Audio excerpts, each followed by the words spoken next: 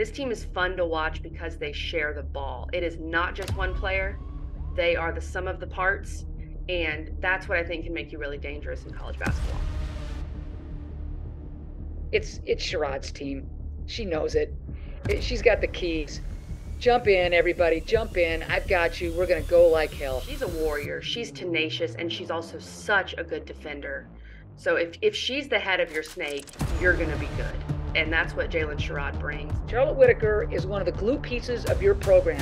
And if you talk about the rise of Colorado basketball, you have got to include Charlotte Whitaker. She's been there through the tough times, and now she's rocking and rolling in the good times. And Frida absolutely lets it fly. She did so in the NCAA tournament, in the Duke pod.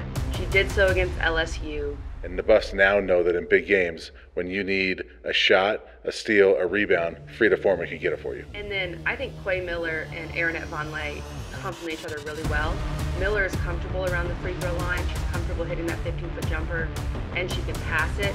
And then Vonleh is so strong inside and has great touch. Aaronette's confidence just built from the start of the season to the end of the season, to where now this year, she knows she's a dominant player, and she goes out there and proves it night in and night out. Two transfers coming in, Sarah Rose Smith and Maddie Nolan, who really could have gone anywhere.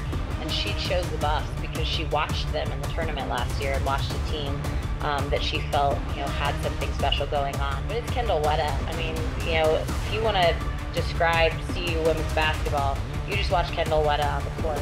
So tough and gritty. You talk about being defensive-minded. In many ways, she feels like the captain of the defense in that way.